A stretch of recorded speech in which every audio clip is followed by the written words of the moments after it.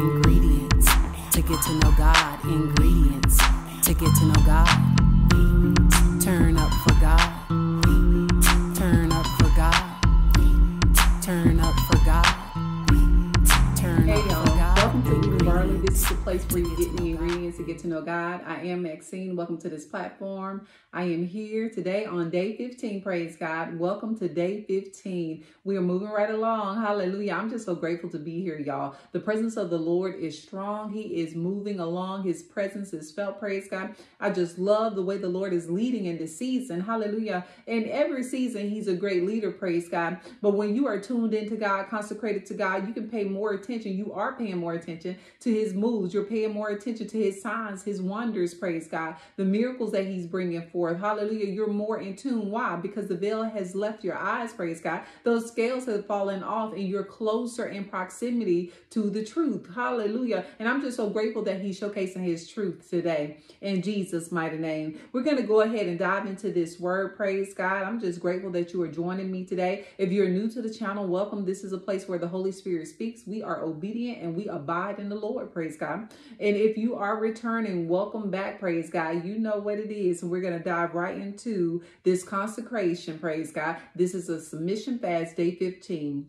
Hallelujah. So we are in Luke chapter 19, looking at all of the examples of consecration, all of the examples of yielding, all of the examples, because what we're finding is these disciples, they were consecrated. They were yielded to Jesus. Praise God. They yielded to Jesus. They were doing exactly what they were told. They were finding what Jesus said they would find. Praise God. They were in order, walking in sync. Praise God, with the Spirit of the Lord.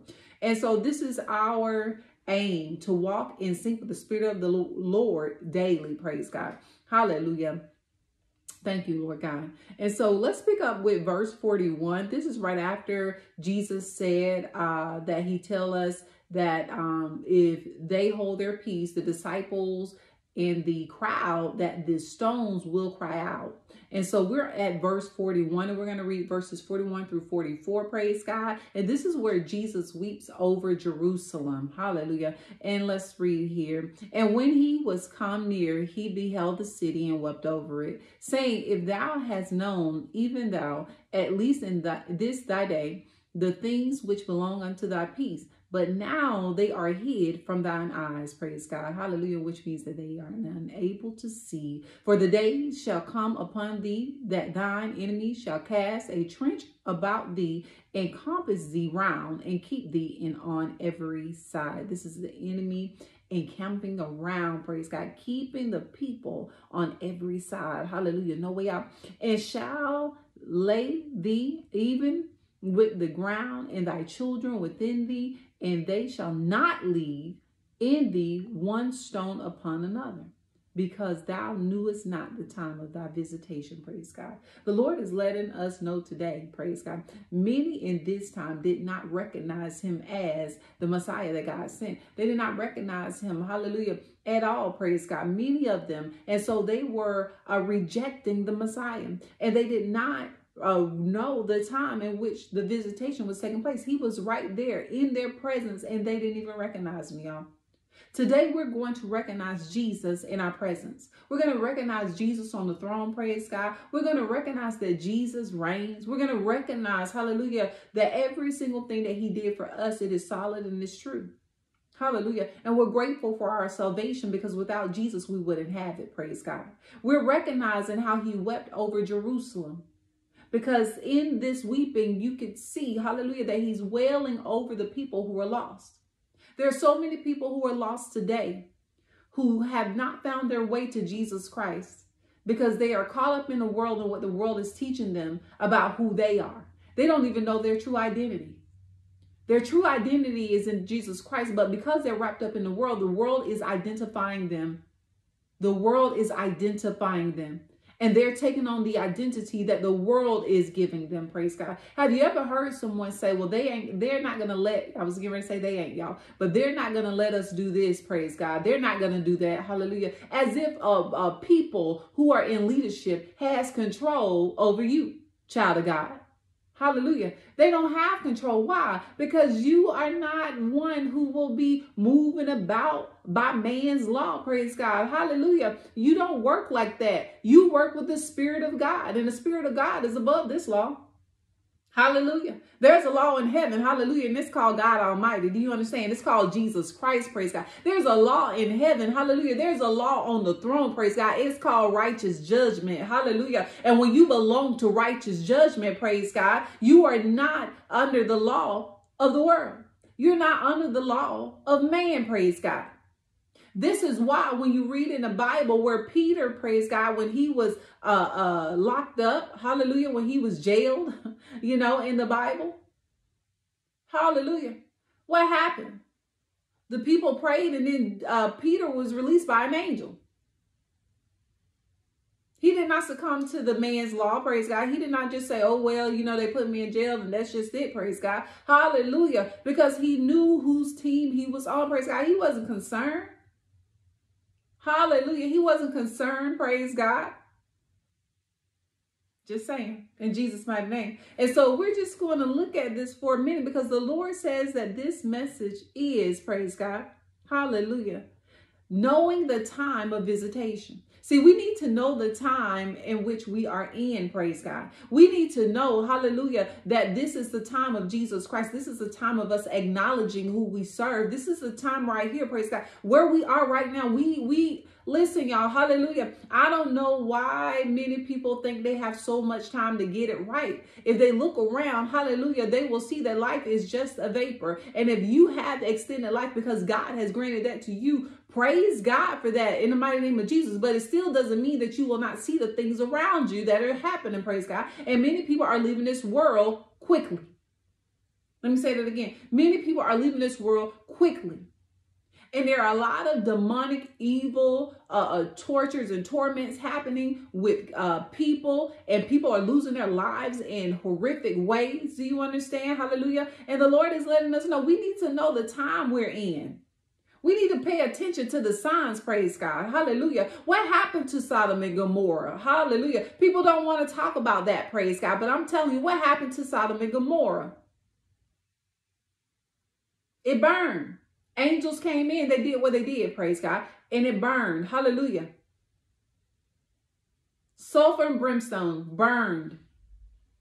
Hallelujah. And the Lord is letting us know today that there is a judgment coming.